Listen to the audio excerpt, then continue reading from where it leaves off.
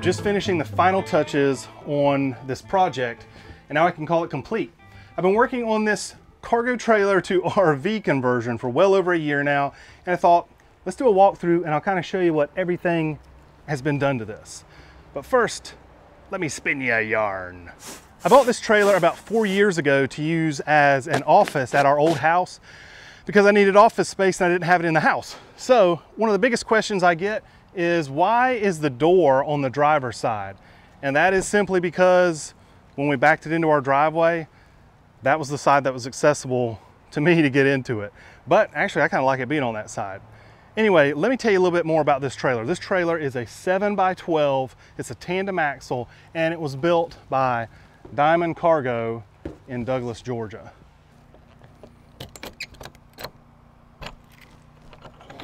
Now, once we moved out here to the new house, I no longer needed an office. But what I did need was a hurricane evacuation RV. And that brings us to this. Oh, look, it's a princess. We found a princess inside the camper. Hello there. Hello, my lovely. Hello. My idea with this whole, that rooster, my gosh. My whole idea with this camper build was to keep it like Sunday morning. Let me show you how this works.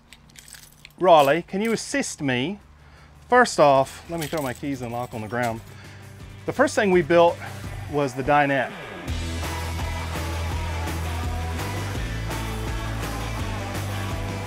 Now Riley helped me make these cushions because Daddy don't sew, but Daddy does know wood. So we actually took 1/4-inch plywood and put this foam that we ordered on top of it, then wrapped the material and just stapled it. Riley helped me do that.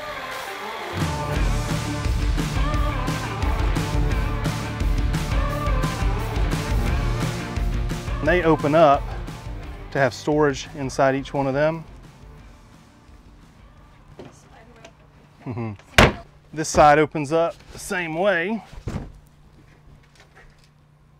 And you've got the 2 compartments. So we can put a lot of stuff in there whenever we do have to leave, either kind of our clothing or just any important stuff that we want to take with us. The tabletop comes off, kind of lift it up there. Gotta pop it. Pop it. Pop it like it's hot. Pop it. Pop it. Pop it. There you go. Okay, we'll just set it right here for now. And then I ordered these brackets that were, I wanted something low profile, and you can see how these are made right here on the floor. I didn't want something that stood way up. So these just go in and then they spin, and then you can finish tightening them down like that. And I just ordered these, I think I ordered these off of Amazon. So can you get that one out, baby? Yeah, and now turn the whole thing. There you go. All right, you can just set it right there for now. And then take our tabletop, put that up. There you go. Put that in there. Put that in there. And I made these really tight. Let's put them corner to corner. Okay, and then shove it down. And there's the main bed. So when I built this, this had to hold 2 adults, 3 kids, and 2 dogs at least. This bed ain't gonna hold all of them. So my dad and I came up with the idea of this bunk bed at the top. This is definitely a 2-person project. As I showed in the previous videos, whenever I built this, it's a little bit difficult for 1 person.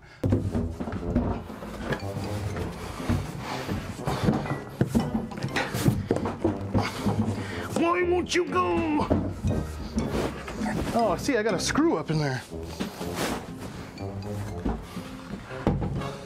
And it's just that easy, folks.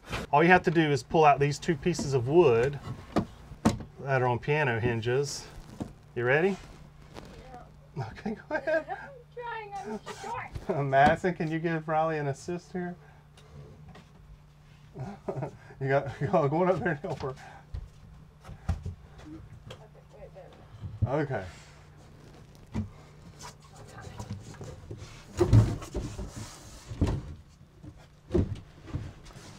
Okay, we ready? Let's lower it down. Alrighty. I would like to point out that normally this would be Kim and I doing this, so it would still be a little bit easier, but they did a good job. We're ready for a nap down here or a nap up top.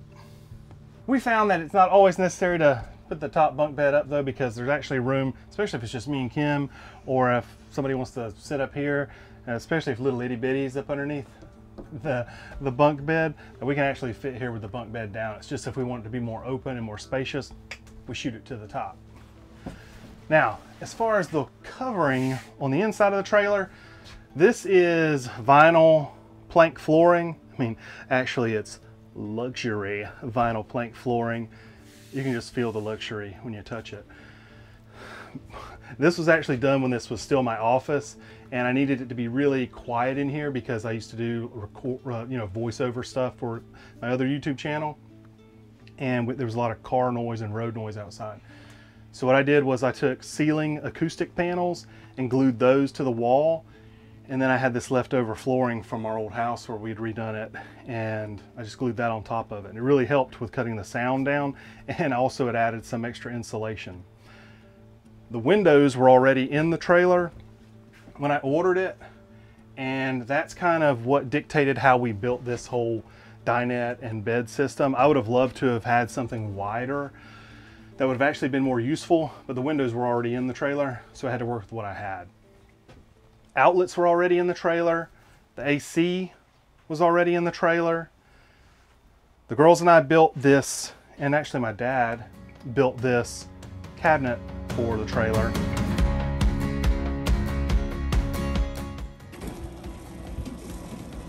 Push down a little bit.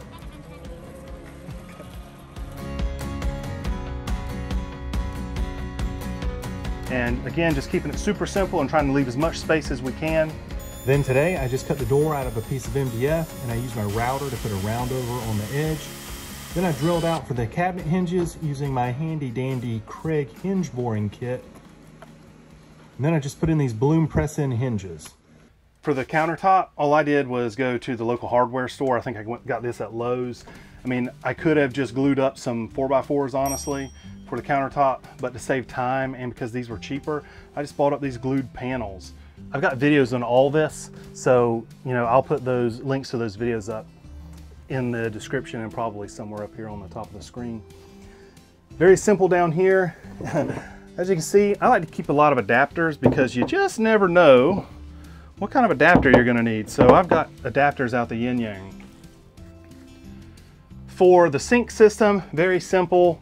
I've got these two water containers. One is for the gray water and one is for drinking water. And then I've got just a pump here, and it just plugs into, I've actually got a surge protector mounted up in here, which you probably can't see. And that's where everything plugs into. And then I've just got it plugged into the wall outlet back here in the back corner. And I'll show you how that works. Let's turn the water on.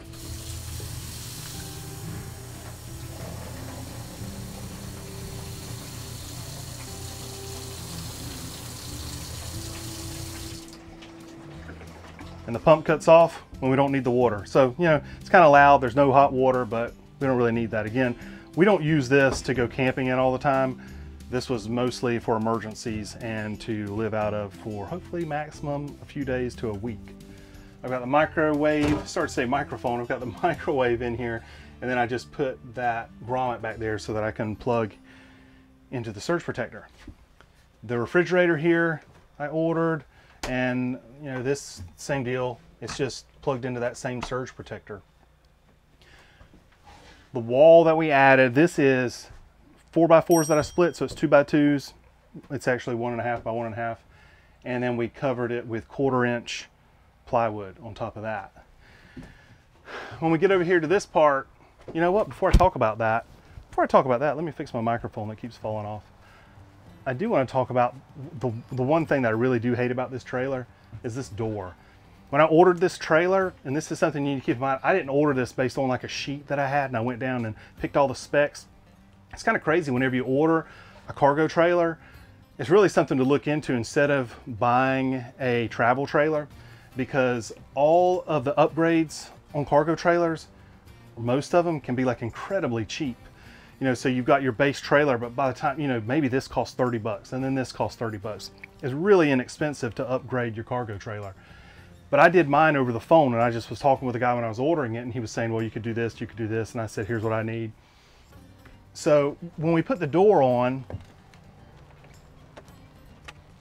you know, we did the screen door edition, which I do love having that. That is very handy. But the thing that I hate is this right here, the height of this door. And as Kim was reminded, that's why we've got this thing about always wear your helmet. You just about need a helmet to walk in and out of this thing. When Kim walked into the trailer to help me film this today, first thing she did was bang her head up into there and hurt her neck. Because when you step up in here, if you forget that that's there and you don't come in like this, and you come in like that, you just slam your head up into there, and it's with all the force you have because you're stepping up. Very painful. So if you do custom order one, or if you buy one already made, try to look for a taller door. That's one thing also about this trailer. When I ordered it, I did go with the taller ceiling height. So I think it's a foot taller than normal. So plenty of headroom in here. Back here on this wall, this is again from the time whenever it was my office, and we did like voice over work right here in the front corner. And I needed as much acoustic, what would I call it? Acoustic? I didn't want the acoustics, soundproofing, thank you. You know, I didn't want the sound to bounce around in here. So I had this, and then back in here, what we've done is, you know, this is basically turned into the, can you see this good? Can you see this back here good? Mm-hmm. This is basically turned into the bathroom area right here, which works out good that we did have these acoustic panels here, because Kim, when she's back here, she can make a lot of noise. No. So it worked out good. So I think I'm probably gonna leave them. I probably hold some of the smell. That's from you too. Let me show you. Don't fall out of the trailer, cackling. So this is the toilet that we went with, porta potty. This is a cassette toilet, which simply means it plays your favorite mixtapes. It holds all the dirty stuff in here, the nasty stuff, and then you just can carry it somewhere, and you can dig a hole and pour all the nasty stuff into the hole.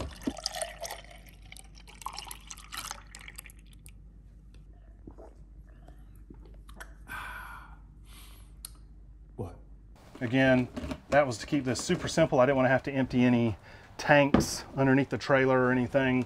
This is great. This is like even what like an Earth Roamer RV uses a cassette toilet, and it's because of the simplicity of the system. Riley says this is going to be her tiny house. She's ready to move out here. Yes, I want to. I just don't have room for the birds. She wants this to be her tiny house for her and her birds until she heard a spooky noise at night, and then she'd be like, can I come to my room? No, I'm good. So like I said, whenever we started this, we had 3 kids, 2 adults, and 2 dogs. Since then, our family has grown.